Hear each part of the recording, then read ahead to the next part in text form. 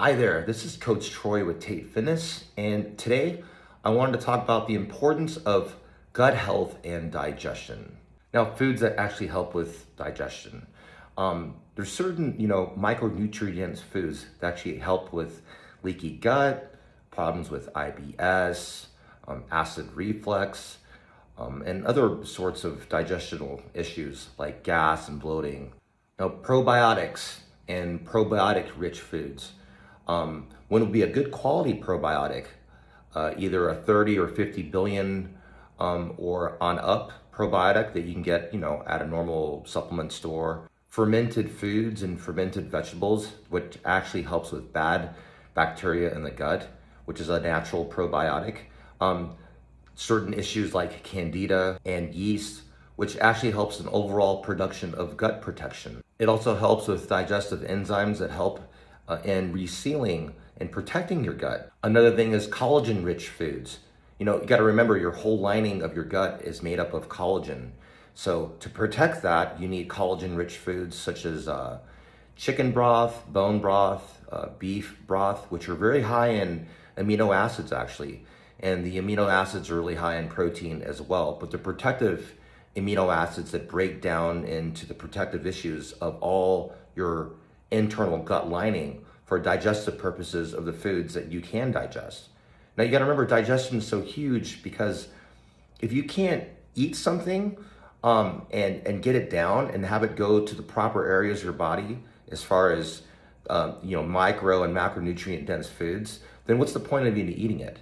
It's not all about total macros for the day and getting in as much food as you can. Even though as a fitness athlete or a bodybuilder, I should say, we're all trying to grow for hypertrophy. We're trying to put in as much calories as we can. But you got to remember, digestion is huge. It's probably number one on the list as far as an adequate source of foods that your body can handle, that it can break down and actually digest amino acid wise and micronutrient wise. Otherwise, like I said, you're kind of going into a negative aspect as far as not being able to process the foods that you're actually eating. You're blocking all kinds of things in the body that can actually help with absorption. Collagen-rich foods are also high in proline, glycine, and hydroxyproline, which are really good for digestive purposes. Also glucosamine.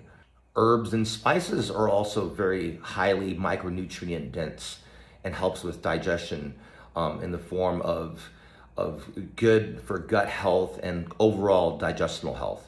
An example would be ginger. Ginger is probably number one in inflammatory health as far as an herb or spice goes. Coconut products are also fantastic for digestive issues and gut health as well. Has antimicrobial properties, and it also gets rid of bad bacteria. Coconut oil are made of medium chain triglycerides and fatty acids, which actually helps for speeding up metabolism. Certain fruits and cooked vegetables are fantastic, such as blueberries, which are really high in antioxidants. So it's really good for oxidation of the whole body itself, including digestive properties.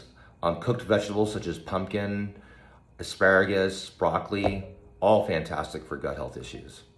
And last but not least, organic meats or organic caught meats, such as like salmon, for example. Fantastic and high on omega-3 fatty acids, which is great for digestion, great for gut purposes as far as utilization of protein and omega-3 fatty acids in a combination aspect for breaking down all kinds of different digestive tract properties in the body.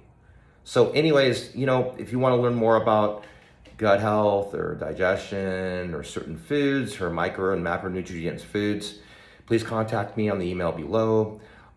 Leave comments in the comment section.